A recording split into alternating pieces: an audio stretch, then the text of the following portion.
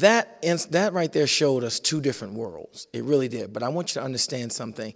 Here at Thero, we empower teachers to reach the students where they are, because students come with various learning disabilities, various needs.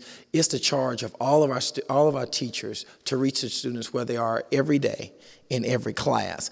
Understand that Atlanta Public Schools gets a lot of government money. We funnel it down, it's allotted to the schools, where we're using that money to enhance the level of instruction being provided. Here at Thero, one thing that we do in the STEM school is integrate technology into the classroom. I think that's a big thing that's missing with when we talk about closing the achievement gap. We got to find alternative measures to reach our students, to keep them engaged. So as you go through, visitors come in our building and they transition from one class to the other, one thing that separates us from any other high school is in every classroom, we incorporate technology to enhance the level of instruction being provided on a day-to-day basis.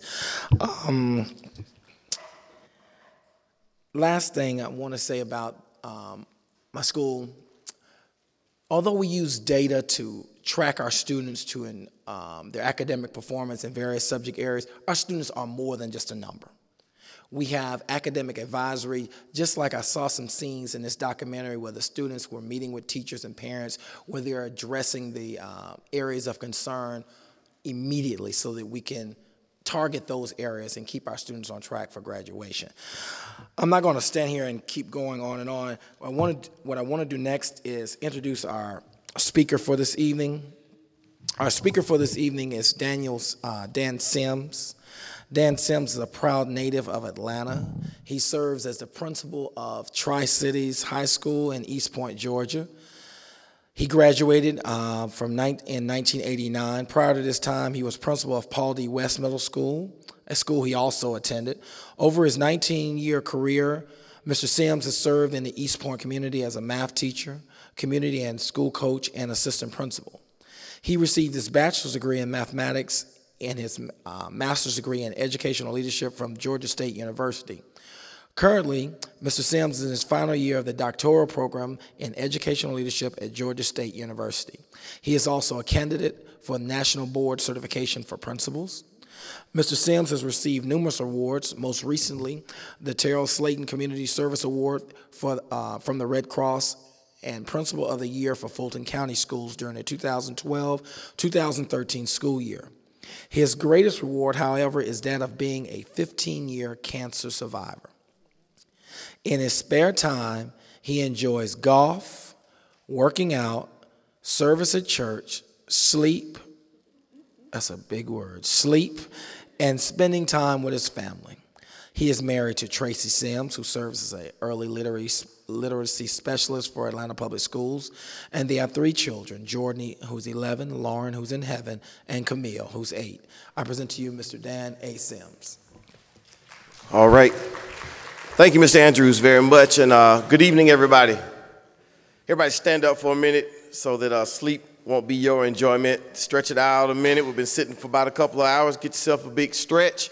I only need about 3 hours, and then we'll be on our way home. I'm just kidding. I bring you greetings from Fulton County Schools and from Tri-Cities High School. And I know you have a lot on your mind as it relates to the documentary. But I come to you this evening, as a principal, as a teacher, as a black man, as a father of a young black male child, and just really has me thinking. Let me do a quick check to see who's in the audience. How many teachers do I have in the audience? All right. How many administrators do I have in the audience? Okay, central office, support personnel, teenagers. How many people have any interaction with a black male at any given time? That's everybody. Amen. So we're all in the same boat and trying to figure out how we can do a better job at saving our sons. And what I want to do this evening is provide for you, and right along the lines with the documentary we just watched, are some of the things I found in my research over my doctoral program, which ironically is focused on African-American males as well. Just so you will know, this is my research question. It's a little bit more focused than what the documentary showed, but there are some key pieces in here I wanted you to see.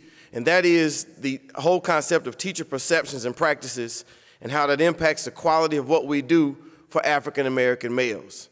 Along that same line, there are three critical areas I'm concerned with: transition to high school, the effects of grade retention, and then, of course, the big one for me, African American males. And what I want to try to do during this time frame is share some insights that I've found, and I'll tell you right at the onset, I don't have strategies this evening. What I do have, however, is an approach for us to consider and just some opportunities for us to think a little bit more about what we can do better so that we can save our sons.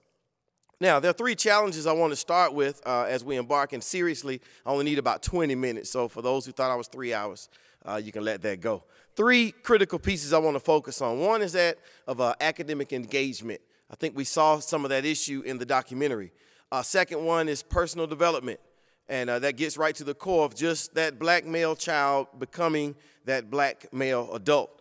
And then lastly, social adjustment and social success. And we saw some evidences of that as well in the documentary that we viewed. Here's some probing questions I want you to be thinking about as we embark upon this short journey. Number one, how do we better engage our African American males in academics? We saw that as well in the documentary. Probably the biggest question I want us to ask is, what do we know? I think we do a good job sometimes of thinking that we know what we know, but we don't know everything that we ought to know. And the truth is, the more that I read, the more I realize I don't know what I'm doing. It has been a very enriching process and journey for me to learn more. And it's just driving me to want to know more and more, because I have so many young boys counting on me every single day. The third question, how do we assist our African American males in responding favorably in the settings that I have on this question? We saw some evidences of that as well in the video. And then one of the biggest questions is, where do we start? What I do hope to do is to give you something to do immediately as it relates to your challenge of trying to address the needs of our precious sons. Now, can we agree on something, though? Can we agree that what we're talking about is important? Agreed? Can we agree that we can do it? Agreed? Oh, Lord, I know it's late, y'all. Can we agree? Yes? Okay, and can we agree that we will not quit? Now, I don't know about y'all, but I think everybody has to have an alter ego, Mr. Andrews. Mine is a Superman. I'm sorry. It is what it is. I'm a little obsessive. Got a Superman wallet, about 3 or 4 Superman cufflinks, but it is my way to always remind myself that I'm in a serious position of authority, and I utilize that position to try to change the world. That's all what it's about. So I think all of us have to have some kind of alter ego, something that pushes you beyond your limits for what we're in the business of doing, and we're in the business of educating children. And for this evening, intents and purposes, finding a way to better serve our African American males. So let's get right to it in the interest of time. I want to talk first about some challenges. And what I'm not going to do is impress you with all my knowledge of the different studies and how I can cite all those different things. My citations are at the bottom. I have the references at the end so that you can do some of your own studying. I want to get right to it. Cultural mistrust is a big piece that came out in some of my research. And that is that over time, and again, you saw some of that in the documentary, that mistrust over time is something that happens to our African American young men. And a lot of that has to do with how they interact with us folks. And it's something we're going to talk about towards the end.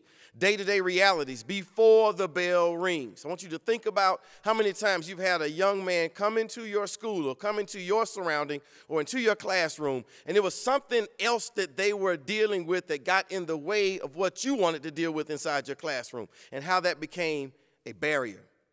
And a lot of these things, y'all, are rooted as far back as slavery. And if you recall, when we first got here, we were not welcome. And so you have some of this still unwelcomed environment that our young black men engage in on a daily basis. Some from us, some not from us, but it is a reality. And then there's the issue of social ecological factors. And I'm speaking specifically about family-related factors. And when I say socio-ecological, what I'm talking about is how personal issues intertwine with environmental issues, and when those two come together, a continued challenge that our young men face. Now, the reason I'm giving you these challenges is because one of the things I want to propose this evening is that we must develop a deeper understanding of what our young men are going through. And if we do not, we will continue to hit roadblocks in trying to reach them and teach them and inspire them and get them to realize how amazing they are. So I have my findings broken down into about 2 or 3 categories. The first one is achievement disparities. Of course, there's the onslaught of negative stereotypes that continues throughout society as far as our African-American males are concerned. The acting white thought processes, you saw some of that in the documentary. That is something that continues on, and what it has done is kind of produced these 2 separate worlds where our young men, as Idris was trying to fit in on one side and then try to fit in on the other side. And in his adolescent mind, or growing adolescent mind, it really caused problems for him. And I'll talk a little bit about, in just a minute, what happens over time with some of those same social issues as they crop up. Discrimination, of course. You saw that very clearly. And one thing we saw in this video was racial discrimination. But I would submit, and the research shows, that there's really not a race line per se when it comes to discrimination towards African-American males. Some that look just like them, smell just like them, have hairstyles just like them, discriminate as well. Of course, there are disproportionately negative portrayals in the media. You see that every single day, and all of this is having an impact on our males.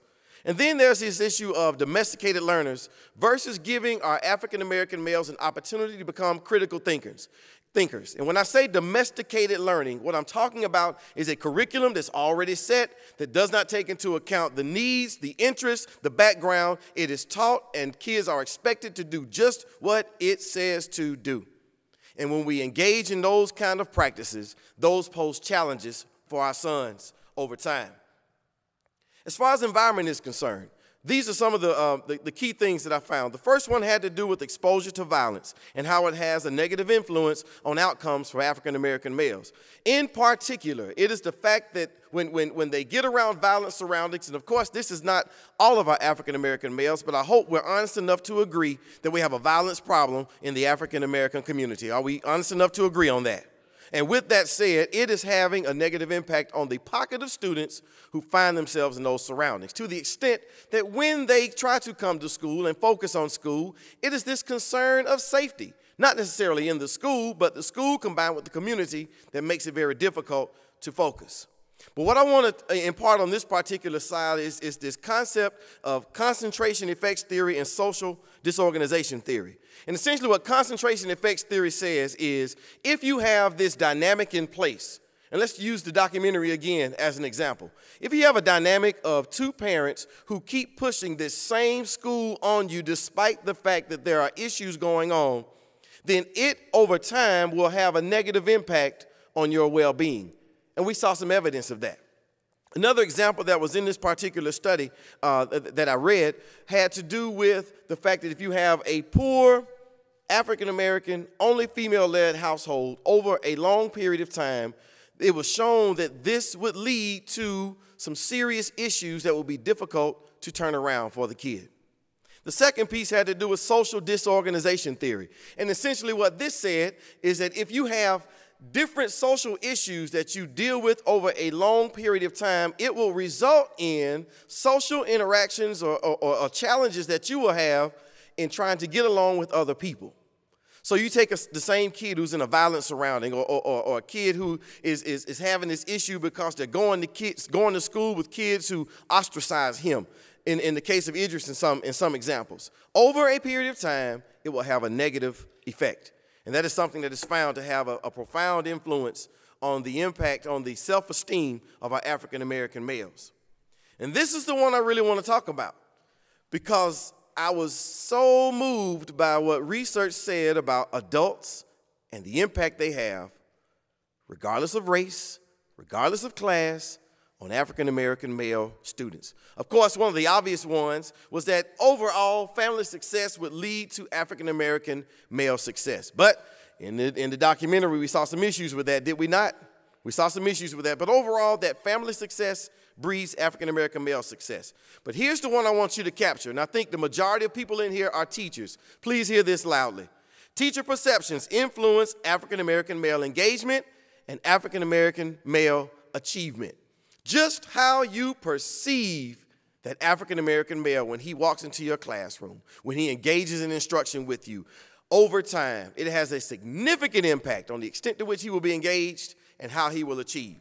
And here's a quote I took right from this particular piece of research. The school facilitates the underachievement of African American male students by not understanding the effects of teacher practices.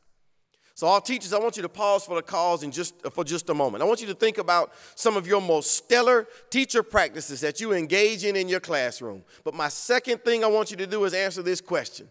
To what extent have you considered the unique needs of African American male students as it relates to your teacher practices? And this particular piece of research found that there was a disconnect between practices that teachers decided to engage in and whether or not they were meeting these unique needs. I'm thinking about my own son right now because as I saw Idris, I saw some of my son. I saw hyperactivity in the midst of making A's, and I saw this brilliant kid, but not always operating with the right kind of impulses. And then all of a sudden he gets put on medication, and I think there were some of the quotations, the things that were said in the video that kind of said that the kid was the problem. So is it that the kid is the problem, or is it our lack of understanding of the kid? And I would submit that it's more so the extent to which we don't understand the needs of African American male students. So again, I don't have strategies for you this afternoon. And honestly, I did have about 3 hours worth of stuff I could share with you, but I had to break it down to 20 minutes. So I wanted to give you those big items as far as challenges and findings were concerned. So I don't have strategies, but what I do have are some things that I want us to consider as far as approaches are concerned. And here is the list. And what I want to do right now is go through each one of these, or most of these, and give you some insights as it relates to some things that perhaps we can consider first thinking about and then doing. One big mistake I think we make, my people, is that we are so quick to get out and do. And we don't take enough time to really think it through, to get some other minds around, to vet our ideas and vet our frustrations and be honest about our perceptions so that the impact that we have in the end will be optimal. Let's start with this one. One thing that research shows is that we have to connect aspirations with direction. I want y'all to do me a favor, and a lot of y'all are going to disagree with me before I say this, but I'm going to say it anyway because I have the microphone. I want you to stop shooting down kids who say they want to play for the NFL. Dan, why are you saying that? Let's think about it from this perspective. Connecting aspirations with directions. What does it require to go to the NFL? College. And if it requires college to go to the NFL, what does it require to go to college to some of the teams that kids want to go to? It requires some serious academics and a good SAT score. So I personally think we have missed the opportunity. And when our kids say they want to do certain things and we want to shoot it down, and I kind of heard Shion's mom shoot down that whole graphic arts idea. But what we have to learn how to do is take a child's pure aspiration and then lace that with direction. And what the research showed is that African-American males, just like white males, Asian kids, all kids, they have no problem communicating to you what they want to do. But the disconnect comes when we fail to offer them authentic ways to connect their aspirations with exactly what they need to do, and then layer that with the right types of supports. And research shows that when that happens, then we no longer have pipe dreams. I'll be very honest. I've been one of those people who have shot down kids' dreams as opposed to saying, wait a minute, if that's what you want to do, well, let's talk about it. Let's line it up. You have to do this, this, this, this, and this. Here's where you are. Here's how far you are away. Here's what time you have to commit to it. But giving them some authentic direction. A very simple concept, but something we fail to do, but something that we can easily do because we've been there ourselves. The second thing we need to consider is creating a sense of mattering. I was thinking about this one over and over and over as I watched this documentary. And all this simply says is that African-American males must be in an environment where they feel like they matter. Throwing a question out again to the teachers, and you'll see why I keep saying teachers in just a minute. How do you know that kids feel like they matter in your classroom? What evidence could you give if you were to ask every single African-American male in your class, starting with them, since we're talking about African-American males, what evidence would they give you that they matter to you? And then if we were to extend that outside the classroom, do African-American males feel like they matter in the school setting? Do they matter to the principal? Do they matter to the assistant principal? Do they matter to the custodians, the cafeteria workers, everybody? Do they matter? And it is found that when they feel like they matter, then it makes all the difference in their level of engagement, and they benefit from it. As a matter of fact, the relationship between student and teacher is arguably one of the most critical relationships that will go on in any school setting. So I want you to just start tomorrow, if you will. Once you engage with some African-American males, I want you to just ask yourself as they walk by, does he know that he matters to me? Does he know that he matters to me? Does he know that he matters to me? I want you to ask yourself that question and be honest with yourself. This is a big one as well. This whole concept of meeting physical, emotional, and psychological needs. But when I talk about these particular items, I'm talking about a real focused approach as it relates to meeting educational challenges. And what I mean is, if we talk about mentoring, it needs to be focused. Not just this dude or this person to be in the life of an African-American male, but what is the focus of the mentorship? We have done a great job at Tri-Cities High School of providing mentors with no focus. We've gotten better. And one of the things we have to do better is ensure that there is a focus. Promoting racial identity. Did you see how things kind of changed for Shion as he started to increase his level of racial identity? That is something that is so critical, and it is so missed in our schools, and it's something that we have to all focus on. And then make sure that whatever we do, it is culturally responsive. And what I'm really getting at in this light is the issue of pedagogy. But not just pedagogy, but that there is a culturally responsive environment that takes into consideration the needs and the interest of our sons. And again, as I talk about focus, at the end of the day, our focus should be on academic identity and academic performance, because what will bubble up from that is a sense of belonging, a higher level of self-esteem, and really feeling that they can go and do something great. Now, there was a set of surveys and a census that was done over the years that you see. And the findings from those surveys outlined these three things that were critical. The importance of a nuclear family. Now, I know that is something that's not an overall reality for everyone. But it did say that if there's a nuclear family in place, and what I want to say to that is, if there is a presence of a father, a presence of a mother, and a significant engagement from both of those, we set our kids up for success. I'll tell you what I told my wife. I told my wife, and we never will, but I said, baby, if you ever leave me, I'm buying the house across the street.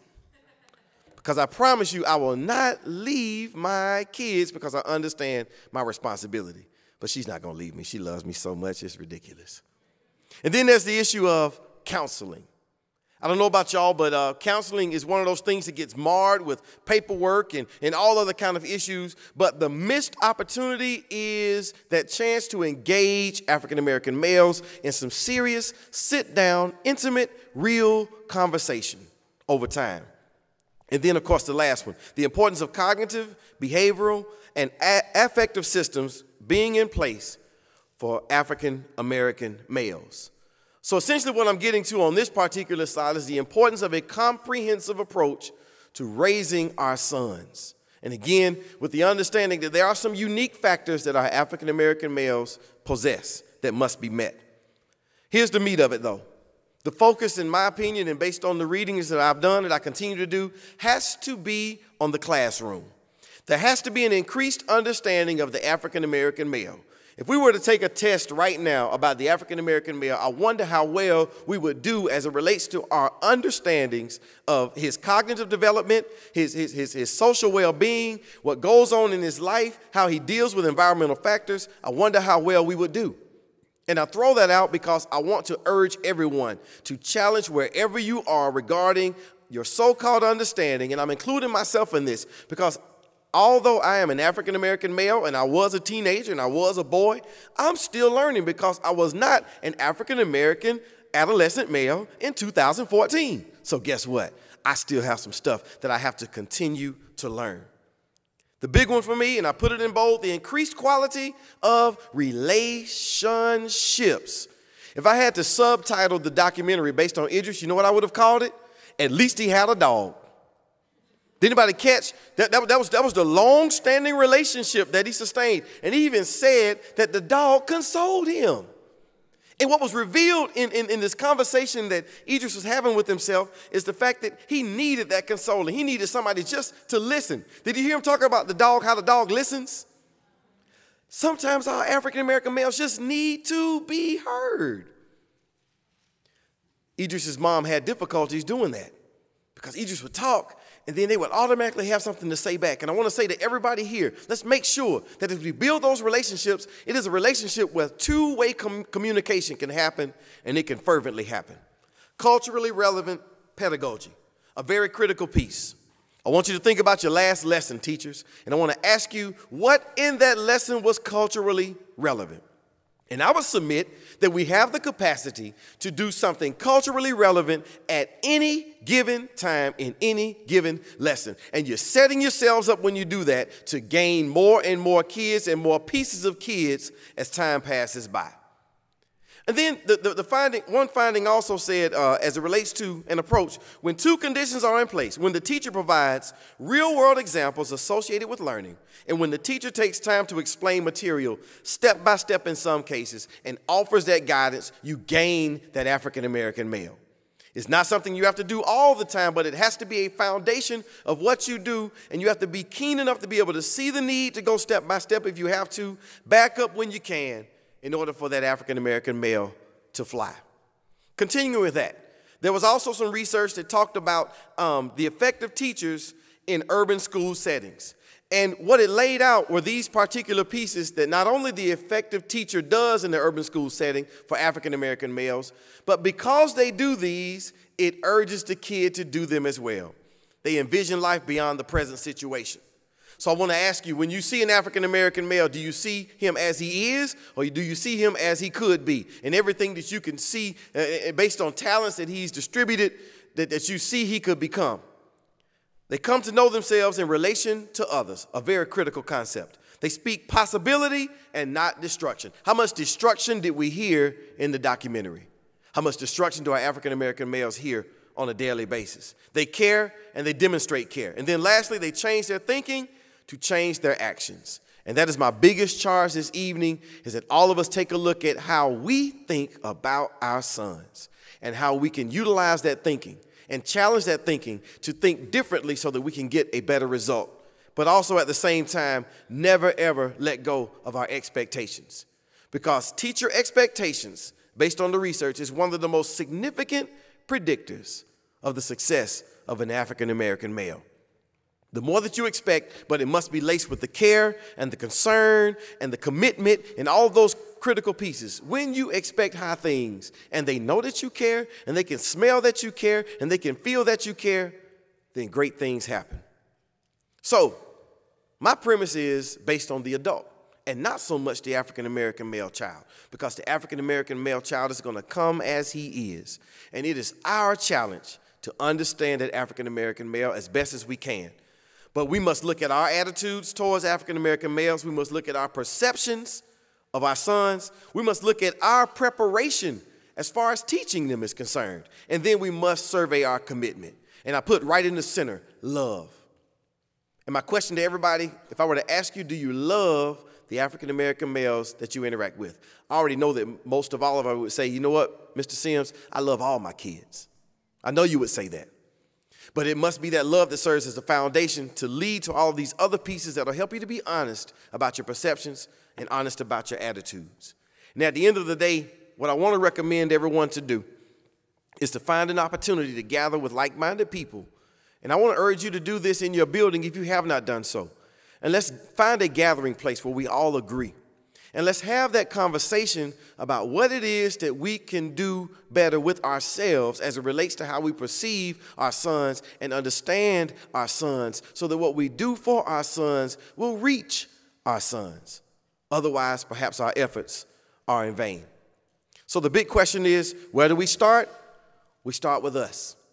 And we start with deepening our understanding. We start with being honest with ourselves about our perceptions. And we ensure that everything that we do that's targeted towards our sons is based on the fact that we are trying to deeply understand them, deeply love them, and deeply engage them, and more than anything, make sure that they feel that they matter in the end. So I want to challenge everybody, once you leave tonight, to start somewhere. And it might just be that you start by reading some more information and to just channel your understanding of your sons. I want you to challenge to maybe pull somebody else to the side and let's have that conversation.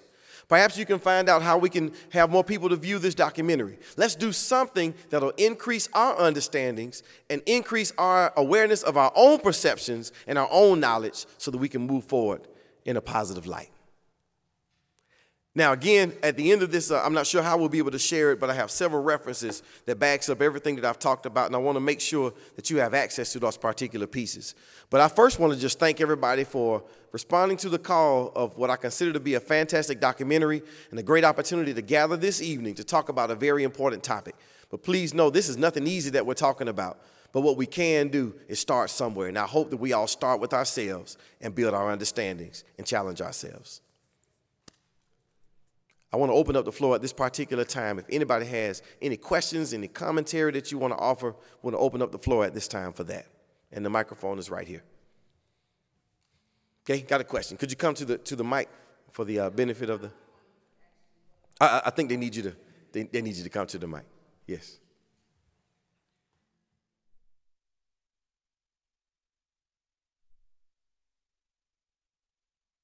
I'm a teacher at Bunch Middle School, which is the feeder school for Thero, and I also am in a PhD program, and my research area involves the rituals involved in the classroom that either hinder or push African American male success. And one of the things that stood out in the documentary to me was that first, those things that need to be in place for African American males to be successful, and that is helping them to feel better about themselves even when they can't do it on their own. And that was one thing. And I can't even remember what the other one is, but I want to say thank you to whoever organized this viewing. But I did want to say something about Mr. Andrews because he used to be the assistant principal at Bunch. And I listened to him up here and he kind of played down his involvement with the young men in this community, in my opinion, because he's one of the reasons why I became interested in how to make those changes in my classroom, because often when the young males would do certain things, we get frustrated, especially as an African-American woman, and I would chase him down and say, you have to do something with this boy. And 10 minutes later, I would see Mr. Andrews and the young men in a different capacity. The boy's calm, the boy's doing what he's told, he's cooperating, he's agreeable, and so on and so forth, and I didn't understand it at first. And then I would watch Mr. Andrews teach not figuratively, but literally teach 100 students at one time in a theater setting like this, and I couldn't understand how those African-American males would sit in for an hour and pay attention and do math problems.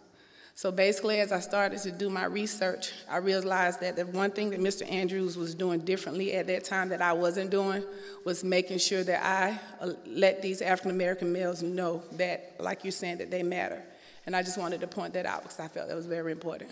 Very good. That's a critical piece, making sure that they feel that they matter. And they can smell his love, his concern, and I feel they can smell yours as well a mile away, and it makes all the difference. Praise God for what you do.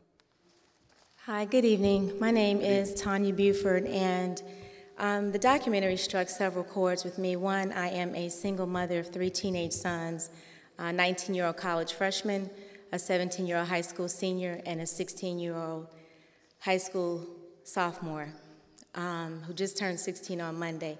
Many things I saw made me feel proud as a mother, good things that supported what I've read and the research I've done on my own and just the life experience. And there were things that made me feel not so proud that I've been guilty of doing as I sat and watched with 2 of my sons that are here tonight. And one thing I want to say to parents, and I said this to my son in the middle, and he is the middle child, and I am putting you on blast. It's been a long, arduous journey. But at the end, on May 24th, it would have well been worth it. And I gave him a fist pound, and I said, thank you, 3 high schools later, for never giving up. They counted you out, but I didn't. And you didn't count yourself out, most importantly. As parents, we get tired, we fall down, we get frustrated. I saw several times in there where the parents quit on their kids, and we are not allowed to do that ever. And we have to support them, and you have to keep on scratching because it can be done until you find someone in that school, someone in your church, and someone in your community. I work with parent engagement every day. We're fighting and scratching for you all. We need you to fight and scratch for yourselves and to come up, meet the teachers in a minute. You have administrators like this, and they are plentiful. Everybody in the school system is, nobody's against the kid, and I think we all have to come to the table together and realize that together we can make it. There were many great teachers and principals that helped me along the way. And I just want to say thank you for sharing your work. Thank you to Mr. Gillette for bringing this to Thurl, and I am going to be definitely trying to show it at Young Middle School. And thanks to everybody who sat through this, because we're all tired. Thank you, and congratulations on the journey. I'm so glad she said journey, because it's one thing I got from Idris at the end. He got to Occidental, and he was on that beach, and he made reference to the journey. And if we stay with that journey, amazing things can happen despite it all.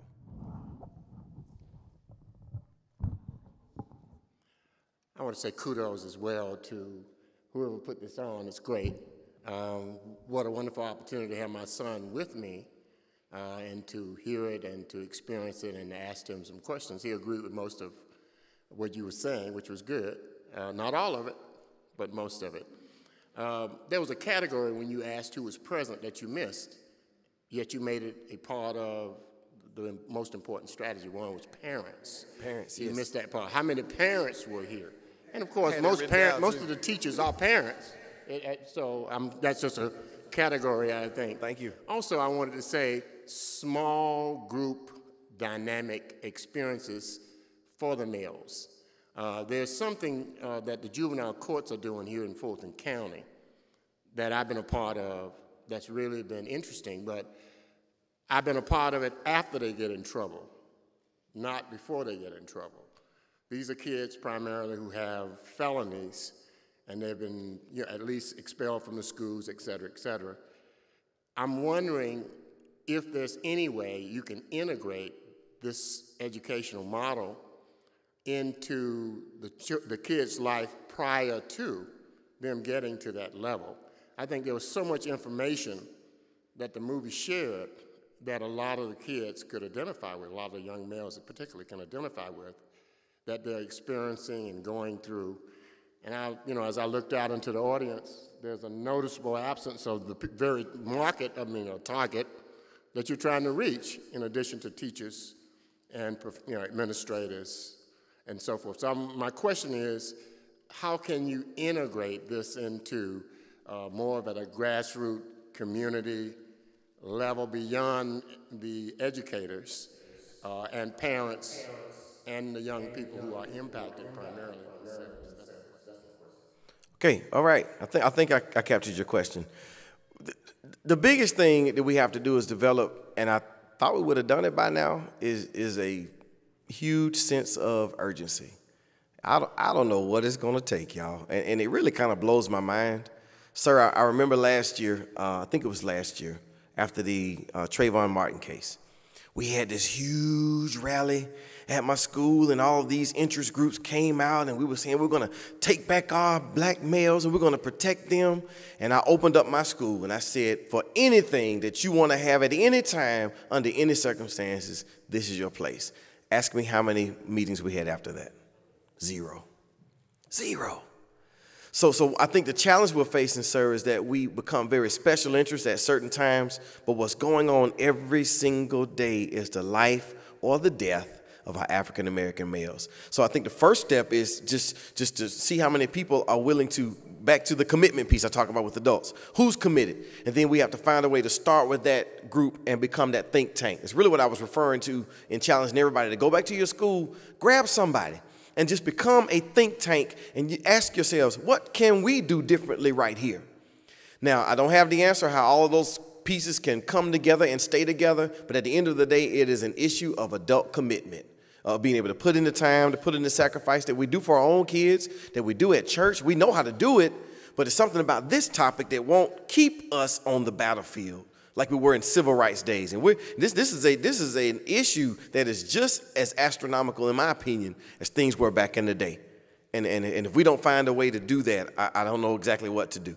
So I don't know if that answers your question, but I really want to address the challenge, and that is adult commitment. Because it's easy to put together a plan, but we got to commit to it. Hello. At Coretta Scott, which is single gender school. About 2 years ago, they had a seminar at the Gurian Institute in which they did single gender training. But that single gender training had nothing to do with African American boys. So what are we doing in Atlanta Public School to educate the teachers? Not holding rallies and things like that, to actually educate teachers. Okay, first of all, I'm from Fulton County Schools, but what I can say is that this was a part of a grant, America's Promise, is that the grant? This was a part of a grant, and one of those stepping stones to begin the conversation that we're having tonight. And I love the fact that, Dan and I are great friends. We used to work together, and I love the fact that he's reached over into another district to engage. So maybe what could happen is that districts can come together and start talking about this same issue. So I wish I could answer that question, but I want to applaud Atlanta Public Schools for starting with this particular process, which I think is a great step. And I want to challenge you. I want to challenge you to ask that question a little more deeply, because I personally think that from teachers, from the instructors, if those kind of questions come out, then perhaps we can get a little more traction and not let this be this isolated event that we have. I'm so short.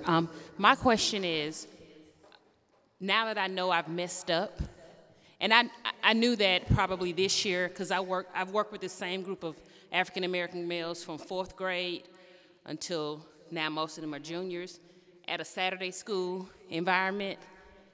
And I realized I messed up because they run and don't want to come in my class. So obviously I haven't built that relationship for them to want to come into my classroom. So now that I understand, and I know what it is, I taught special education for so many years. Usually my opportunities with black males was because they were EBD, put out of other places. Nobody wanted to deal with them. And I think my mindset has become, unfortunately, clouded with the opinion that maybe they're not, maybe they do have, maybe it is this problem. Just like I saw with those students, and I'm thinking, he doesn't look ADHD to me. He doesn't look like he has dyslexia to me, but here's a child who's asking for medication because he feels so out of place.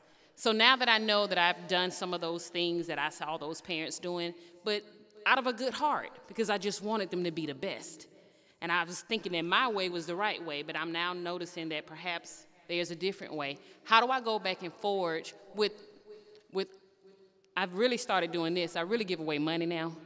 I do. If they come in and sit in the front of the class and answer questions, I start giving out money because I just want them to understand that there's a relationship to you do what people want from you.